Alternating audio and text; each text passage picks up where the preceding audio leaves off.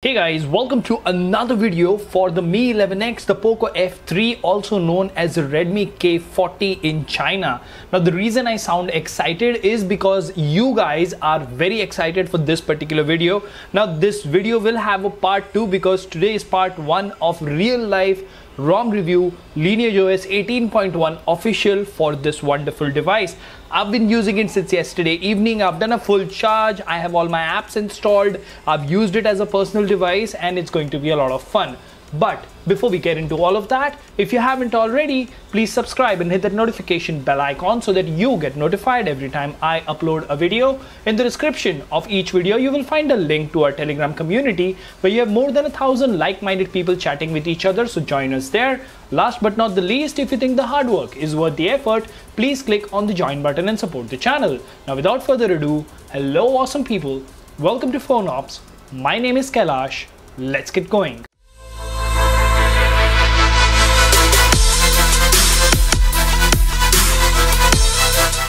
Alright, so as you can see, we do have the always on display that I'm using. I have set a wallpaper which I like, but we are talking about the Lineage OS 18.1 nightly build released or built on the 28th of August 2021. It does come with a 5th August or August security patch, and it does come with Android 11 of course.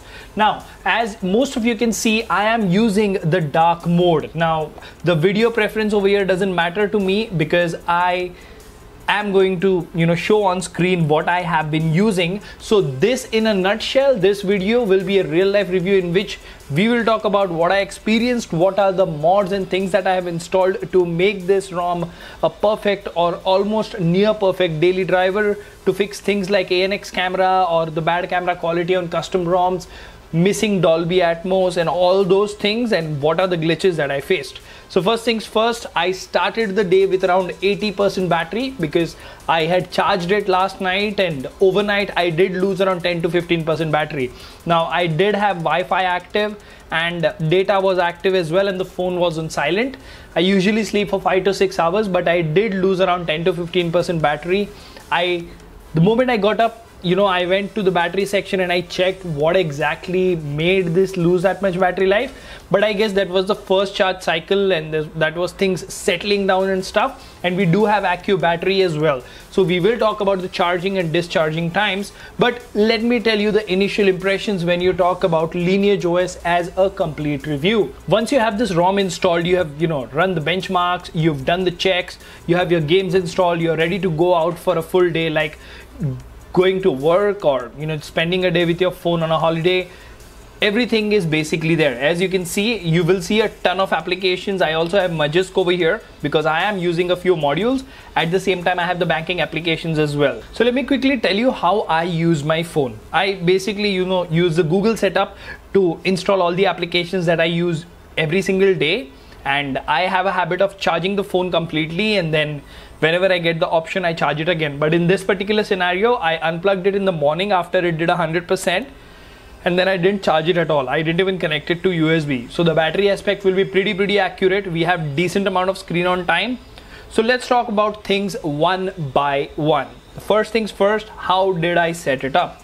So let's go to settings over here. Okay. Now, when you talk about connected devices, the first thing you do see, that's my motorbike, the KTM Duke 390. That's my motorbike helmet, which has a Bluetooth module in there. And this is my sound bar.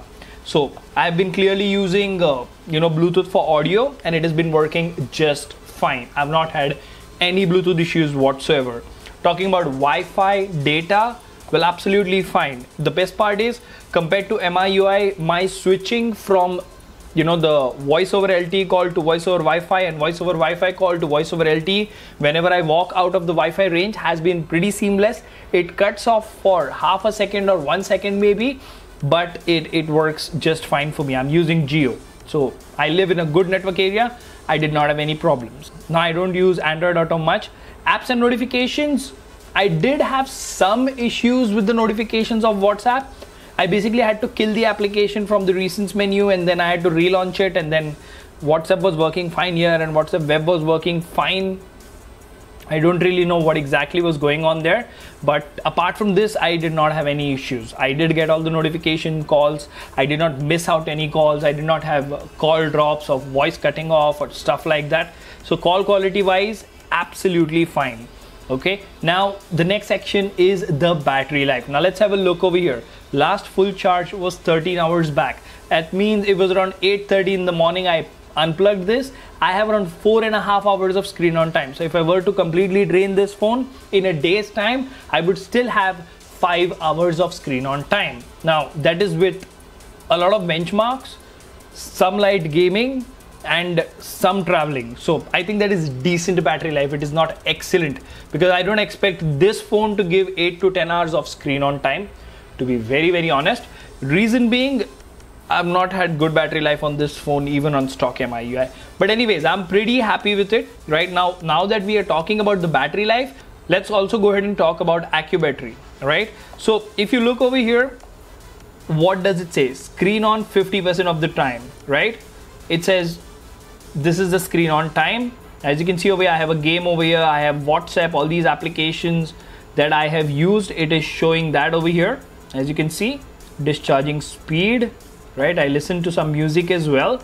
So, you know, the reason I'm showing AccuBattery is because, as you can see, this is the reason I call this a real life ROM review, is because this is how a normal person would use their phone. You know, almost there's so many applications because I was setting it up, I was doing this, I was doing that and stuff like that. So now full battery time estimates might be wrong over here because it says you can have a screen on time of 10 hours unless I'm reading it wrong. So maybe a couple of days more and it should be accurate. Now over here, right, charge percentage, screen off, as you can see, 37% per hour. So that is not exactly accurate, but I'll tell you this. Well, the charging speed is pretty decent on this particular ROM, right? But it's not fast. Trust me, it is not as fast as it is on MIUI. I think it is giving me between 22 to 25 watts of charging instead of 33. So there's some disappointment there, but considering this is a nightly, you should not have a problem. And if you are someone who takes 1 hour in the morning to get ready and you have your phone at, I don't know, 30-40%, you should be fine, because that is also plenty speed, and in 1.5 max, 1 hour 40 minutes, your phone should top up from 10% to 100% or something. So charging for me is not really a problem, and the phone didn't really heat up a lot. That is one positive of this particular ROM. Whenever I did the benchmarks, I did all the things, it didn't really heat up. Now battery life aside, we talk about this. Now remember, when we say battery life aside, the reason you see sort of disappointing battery life is because of this. Minimum refresh rate is set to 120. So basically I had always on display on for the entire day. I had data or Wi-Fi on. I had Bluetooth connections for most of the day, and even after that we've got this battery life and amazing amount of smoothness. Something that I really like about this particular ROM is the smoothness, the speed. Guys, it's amazing. Trust me, it is amazing. And from the time I installed this till the time I've been using this for this real life ROM review today, I've not seen a bug that will stop you from using this as a daily driver, right? Now remember, I did say there is going to be a part 2 in which I'll talk about the gaming and some continued experience, but that will not stop us from showcasing the features that I liked and the stuff that I like. Now I did say that I like the smoothness. I did mention that the boot speeds are pretty good. I didn't have to reboot the device even once in the entire day. We do have fingerprint scanner over here, but I don't see face unlock. So that is something I would love to see over here, right? So if you go to security, there you go, screen lock, pin password swipe, smart lock. Okay. So you don't have trusted face as well. So, you know, I mean, the device is encrypted, it is working fine. We don't have face unlock, we don't have app lock. I know this is Lineage OS, but you know, from a normal person's perspective, this is something you would need to use. I do have my Google accounts added and all the other things, the keyboard, the camera. Right, let's talk about the camera situation. Okay, so what we did over here is we have ANX camera installed. Let me put the expectations very clear there. wide angle works, the 2x lens works, portrait mode works, video in 1080p 60 fps works, right? I've not tried the pro mode, and night mode doesn't work.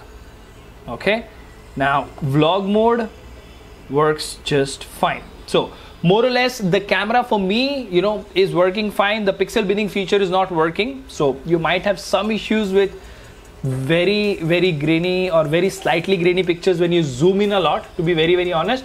But all in all, the camera for me, ANX camera, which is a Magisk module, works just fine. Now that brings us to the mods that I have installed. All right, so this is Magisk that I have. I do have Magisk hide props config installed, right? Systemless hosts, a FPS unlocker to get 90 FPS in some games. We do have the Razer Phone 2 Dolby Atmos working like a boss, and we have ANX camera. Now, I did have some issue with the ringtone, you know, distorting the speaker. I might think, you know, I think it might be the ringtone, not exactly the Dolby module, but yeah, the Dolby module does make a heap of a difference to the sound experience of these dual stereo speakers. So I kept it on there, and it has been working just fine for me since then. So you have the mods, and because I have Magisk hide enabled and I've hidden the Magisk app, all my applications, like, you know, all my banking applications, you do see I'm from India, so we do have Google Pay, works absolutely fine. HDFC Bank net banking works absolutely okay. Things like My Geo and I don't know, maybe Phone Pay, everything has been working fine. I've been doing my financial transactions for the entire day, working just okay. Widevine L1, I did not have an issue, but I didn't even test Netflix or Prime Video. So maybe in part 2 of this video, I will go ahead and share that. But all in all, as far as the first day with Lineage OS and all the additions installed is concerned, it's amazing. And to give you a little more perspective, I did use the official method recommended by Lineage team using the Lineage OS recovery and the ADB sideload method to flash it. So that does format your data to F2FS, but I have been amazed by how smooth, how beautifully a phone can perform if you give it the right operating system. Just look at this. I mean, open any application over here. There you go. It's still in memory. Let's see here. Still in memory. Channel still in memory.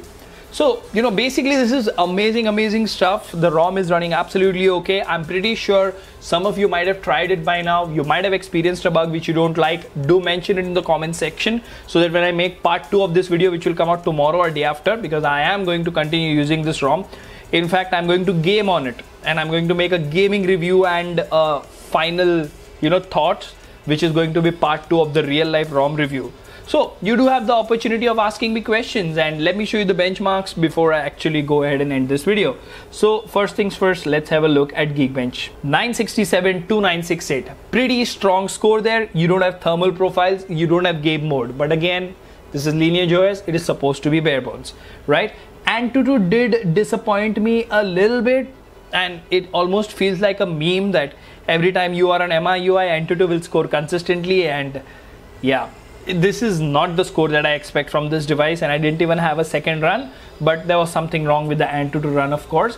Let's go ahead and have a look at the CPU throttle test. Right, just like Antutu benchmark, the CPU throttle test also had some issues, but the average performance was 220,000, which is sort of not exactly the best performance, but it's there. But I'll tell you this, while gaming, I've not had any major issues, and we will see that in the second part of this particular video. But all in all, the benchmark numbers on Geekbench at least sound great to me, and the thermal performance not so great. But again, this doesn't have a thermal profile option, this doesn't have game mode, which has been proven, or I have seen that to make a lot of difference. The fingerprint scanner works like a charm, charging works like a charm, always on display, some basic amount of customization. Well, you can definitely go ahead and use that. I'm not really a person who customizes their device a lot, but for example, have a look at this. There you go. That's, I think, the Android 12 styled clock, if I'm not wrong. So calling to gaming to banking apps to watching content online, battery life, charging, real life ROM review Lineage OS 18.1 for the Mi 11X gets a big thumbs up from me. I expect a lot of improvements, and let me know in the comment section what I did cover so that when I make episode 2, I will have it ready for you guys. That's it for now. Until the next one, this is Kailash signing off at PhoneOps. Keep smiling. Take care. Goodbye.